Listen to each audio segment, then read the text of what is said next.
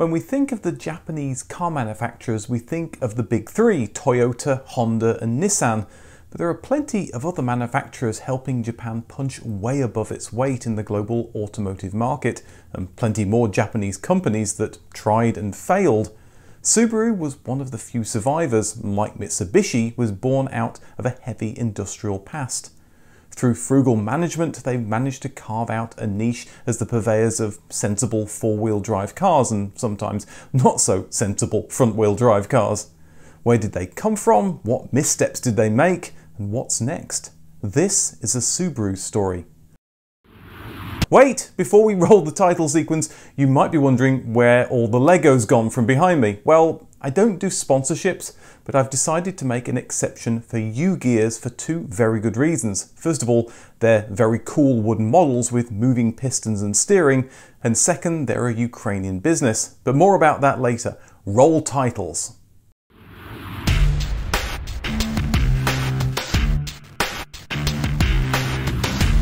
The Aircraft Research Laboratory formed in 1915 to build aircraft. After the Second World War, aircraft production was banned and wasn't high on Japanese people's minds.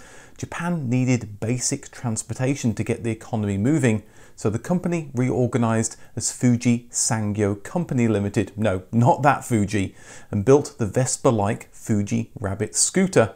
Like many large companies, they were forced to split up into several smaller companies after the war. Several of these companies, including the scooter division, eventually merged once more to become Fuji Heavy Industries.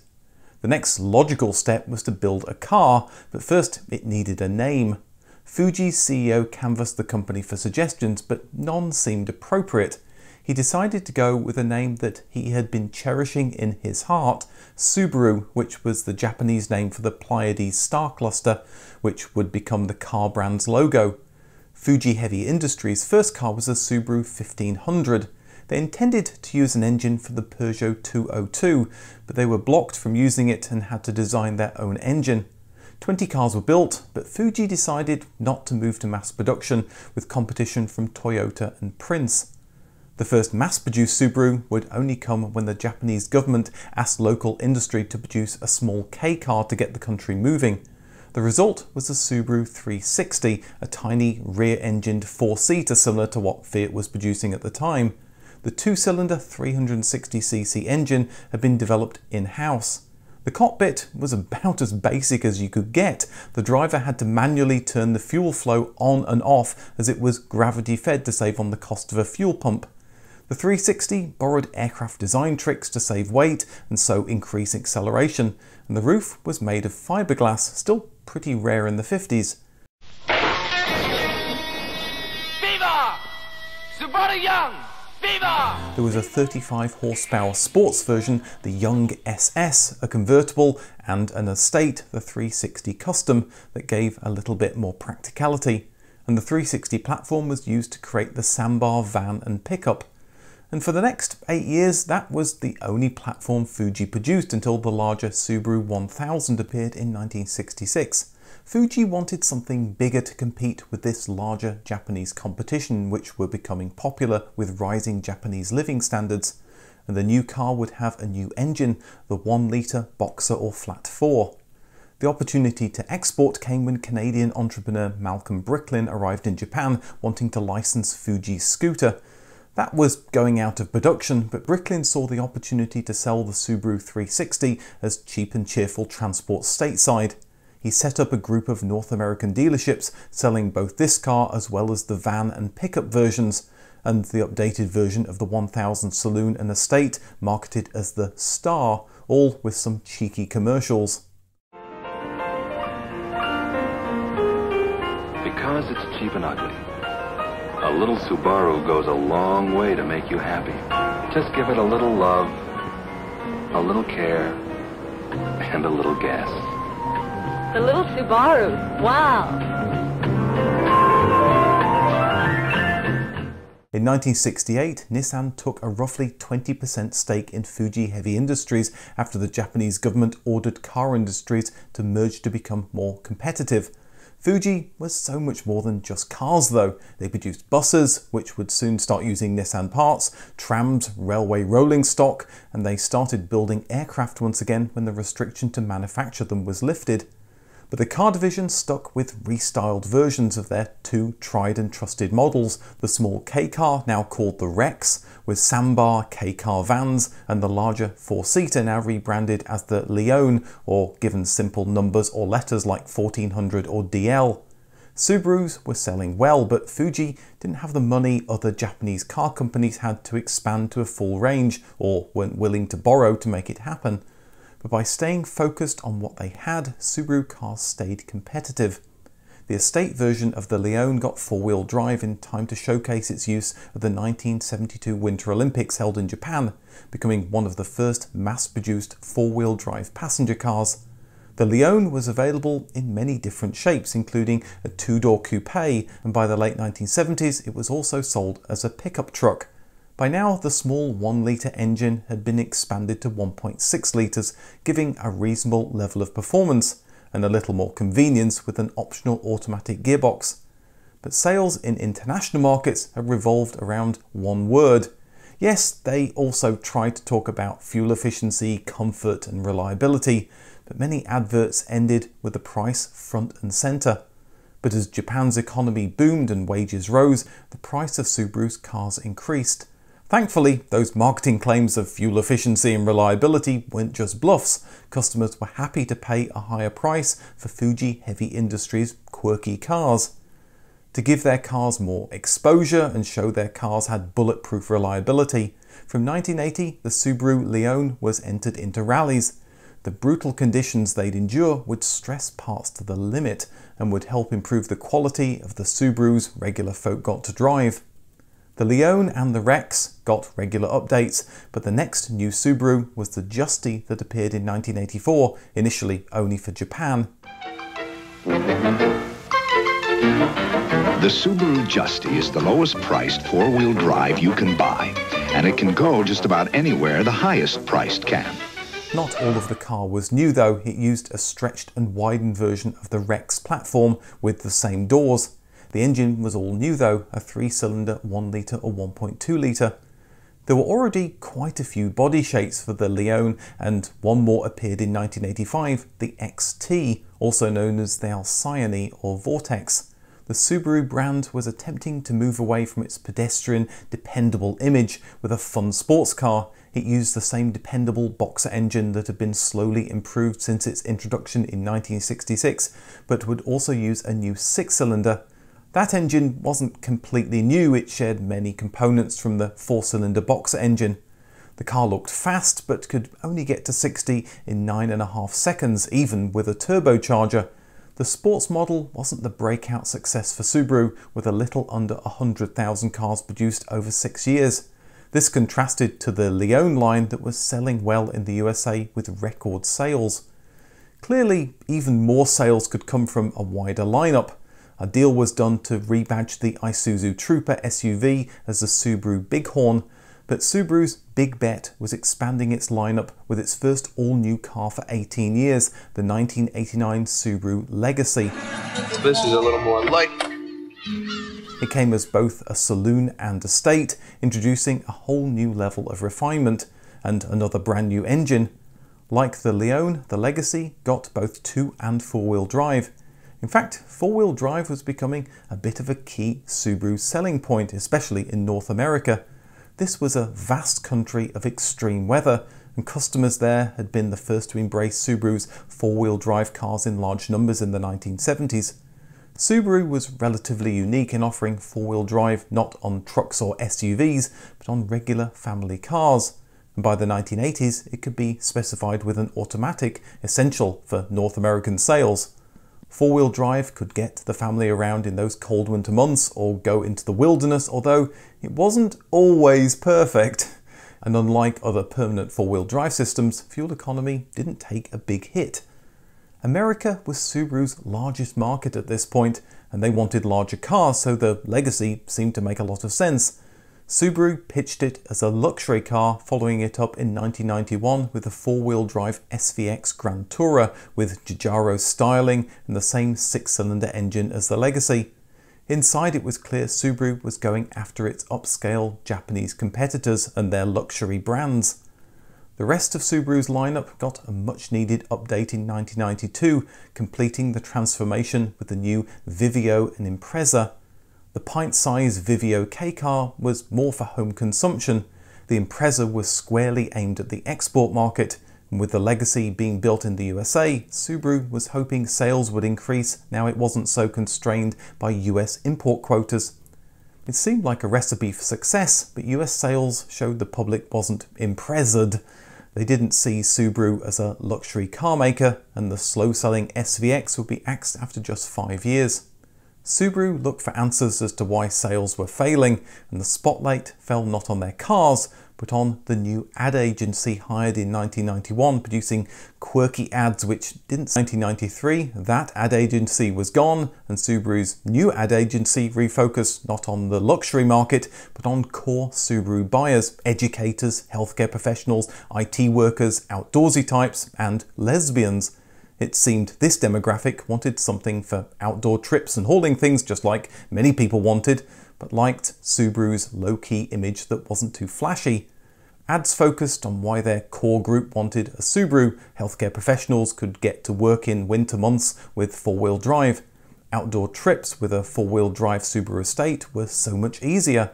And in an age when advertising to the gay community would turn off some straight consumers, Subaru ads found subtle ways of signalling to the lesbian market. But it wasn't all subtle nods so people wouldn't be offended. Subaru would be public about its support, sponsoring gay pride parades. In short, Subaru didn't try to be more than it was. It concentrated on its target market, and the sales took care of themselves. Those outdoorsy types were starting to be tempted with a new batch of sport utility vehicles that were gaining popularity.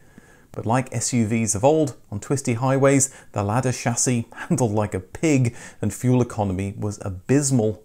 With little money for brand new cars, Subaru's Legacy got a light off-roading makeover as the Outback in 1994 and the smaller Impreza as the Outback Sport. The Impreza got even more practical as the Forester in 1997. All three cars sold well, providing a good compromise between feeling safe on the road and everyday practicality. By the end of the 90s, sales were finally back to 1980s levels. The Audi Quattro showed light cars with four-wheel drive were the way to go if you wanted to succeed in rallying. Subaru had dipped its toe into the rallying scene in the 1980s, but it plunged headfirst in the 1990s with the help of ProDrive, first with the Legacy and then the lighter Impreza in 1993. By 1991, they'd won the British Rally Championships, winning again in 1992 and 93. By 1995, Colin McRae won the World Rally Championship in a Subaru Impreza. Soon, Subaru and Mitsubishi would be locked in a battle for rally victories, selling ever more insane turbo-boosted family cars in the process. Renault and Nissan forged a joint alliance in the late 1990s, and this meant Nissan needed to sell its minority stake in Subaru parent Fuji Heavy Industries. That approximately 20% stake was sold to General Motors in 1999. This led to a series of badge engineering between the two companies. The Forester would go to India as the Chevrolet Forester, the Impreza would be sold in the US as a Saab 92X for some reason, and the Opel Zafira would be sold in Subaru showrooms in Japan as the Travique. Subaru continued finding new ways to package its existing cars with the Subaru Baja in 2002. It was a pickup-cum family saloon, what Australians might refer to as a ute, but Subaru called a multiple-choice vehicle. Yes. Subaru had high hopes for this car, expecting 24,000 sales per year, but limited advertising and customer apathy meant only 30,000 cars were sold over 6 years. Subaru's level-headed customers saw this as being neither one thing or the other, and surely a covered boot or a state shape would be more practical. Maybe a crossover would sell better. The Subaru Tribeca launched in 2005, again using an existing platform and engines to save money, in this case from the Legacy. It was the first Subaru passenger car to offer 7 seats, and interior comfort and ride handling were very good. But Subaru was entering a crowded market, and those quirky looks turned customers off. With General Motors owning 20% of Subaru, there was always going to be a Saab version, but the year the Tribeca launched, GM lost a colossal $10.6 billion, which led to plans for restructuring. It was forced to sell its stake in Subaru, and Toyota would pick up some of those shares, meaning they now had an almost 9% stake in their Japanese rival. Given the flops of the Baja and the Tribeca, one of the first benefits of this deal was using Subaru's spare production capacity at their Indiana factory to make the Toyota Camry. Toyota owned half of Daihatsu, and another benefit of joining the Toyota Club was access to both companies' stable of vehicles. Subaru's lineup instantly ballooned, with the Daihatsu Move becoming the Subaru Stella, the Subaru Dex was a rebadged Toyota BB, Daihatsu's Tanto XEK car was rebranded as the 2009 Subaru Lucra, and the Toyota Rakris became the Subaru Trezia. The Subaru Sambar light truck had been on sale since the 1960s and would be replaced with a rebadged Daihatsu Atre van. Subaru had started as a K-car manufacturer, and their new model in 2011, the Pleo, was a rebadged Mira. Suddenly, Subaru was awash with new cars, and Subaru dealerships in Japan looked remarkably similar to their Daihatsu counterparts, but it allowed Subaru's development team to focus on its larger cars that made the most money. Subaru still sold the Opel Zafira in Japan as the Travique, but their partnership with GM and Opel had ended. The replacement will be all Subaru, built on the upcoming legacy platform with an Impreza engine. Subaru were the masters of reuse. The Exeger MPV would be sold in Japan and Australia, but it wouldn't come to the West. They had the slow-selling 7-seat Tribeca crossover. Once Toyota got a seat at the table, it liked what Subaru was doing and increased their stake to over 16% in 2008. They'd kick off their first joint development, the Toyota 86 Scion FRS, released in 2012, and it sold as the Subaru BRZ. But history should have told Subaru that, WRX notwithstanding, Subaru's organic wheat germ customers weren't coming into Subaru dealers looking for sports cars. Sales of the BRZ were pitifully slow.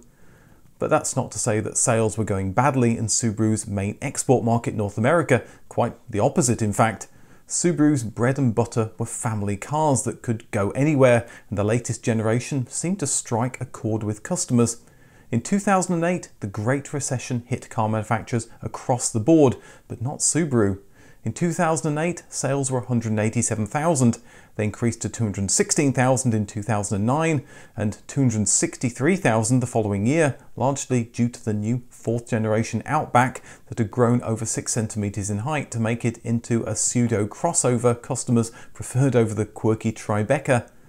It helped that Subaru was riding high in Consumer Reports ratings as well. Consumers felt it was a good brand that was focused on safety and a care for the environment, with cars that were more fuel efficient than the gas-guzzling competition. And with Subaru's make do and mend frugal attitude to reusing parts, their cars were reasonably priced, ideal during a global recession. Subaru followed this up with more of the same, the 2012 Subaru Crosstrek, designed to replace the Impreza-based Outback Sport. It was, of course, based on the Impreza with Impreza engines. In North America, Subaru had a large distribution network, and prices were in line with cars from mainstream rivals. But in Europe, where their presence was smaller, they weren't competitive with the likes of the mighty Nissan Qashqai. Yet another reconfiguration of the Impreza platform launched in 2014, the Subaru Levorg, short for Legacy Revolution Touring, apparently, and replacing the Subaru Legacy Touring with something that was more evolution than revolution. Despite the Legacy name, the Levorg would use the shorter Impreza platform. 4 years later, another four-wheel drive car appeared, the Ascent, also known as the Avoltis, a larger SUV trying to succeed where the Tribeca had failed. Subaru's first mass-market car, the 360, was reused with many different cars to maximize revenue. It was a strategy that worked, and over 40 years later, they were doing the same thing. Subarus were still built by Fuji Heavy Industries, but that name didn't represent the company's main focus. So in 2017, they finally renamed the company to simply Subaru, the name Fuji's CEO had been cherishing in his heart all those years ago. Coinciding with Toyota's minority stake, Subaru have seen a stratospheric rise in sales as their fit and finish improved to something approaching luxury levels, and customers warmed to Subaru's no-nonsense, go-anywhere line of vehicles. By exiting the K-car market, it allowed them to focus all their resources on the main part of their business, and they've reaped the rewards. As to the 2020s, Subaru's first electric vehicle is the Solterra, a much better name than the one Toyota gave it, the BZ4X. I mean, why? Is that memorable? Is it a catchy name? You might just as well have called it the Toyota R2D2. It's almost like Toyota is trying not to sell you an electric car. Anyway, the Solterra is Subaru's first dip into making electric vehicles. It's the next step in a long road from making scooters through K-cars to finding their niche with a little pizzazz along the way. As I said at the start, and as you know, I don't do promotions, but as you can see from the models I normally put behind me, U-Gears models are the sort of thing I like. The retro car has a folding roof, working latching doors, steering, moving pistons, and if you wind it up, it'll propel itself along. The dragster has more power, obviously, and kicks up on two wheels when it starts, and all out of just a few bits of laser-cut wood and elastic bands. But building these models is what I find interesting. I built the Roadster and it was a lot of fun. I've built laser-cut wooden models in the past. I made a working clock a few years ago, and U-Gears has a couple of working clocks which I wouldn't mind getting my hands on, like the Aero clock, which is similar to what I built, a fully working mechanical clock, just made out of wood. They obviously have some clever engineers working for them, as they've produced contraptions like this mono wheel with stabilizing wheels that fold up when it gets going. The suggested age for these models I've shown is 14, but they do have a whole range of easier models like a set of 4 fidget vehicles. None of these models use glue or special tools though, just some sandpaper and a bit of wax to lubricate the joints, which comes in the box. So if you or someone you know likes building models, this might just be yours or their sort of thing. What drew me to Lego Technic and U-Gears models is recreating real mechanical systems like steering and piston movement in plastic and wood. But the thing that I love about U-Gears is that they're a Ukrainian company working out of Kyiv, probably not the easiest thing to be doing right now. Other than U-Gears sending me these models, I've not taken any form of payment for this sponsorship, as I believe they're a company making really cool models and should be supported. They ship all over the world, they ship from outside of Ukraine, so there shouldn't be any delays from the war that's going on at the time of filming. So maybe take a look at models from ugearsmodels.com for you, or maybe a gift for someone else. Thanks for watching and sitting through the promotion, and I'll see you in the next video.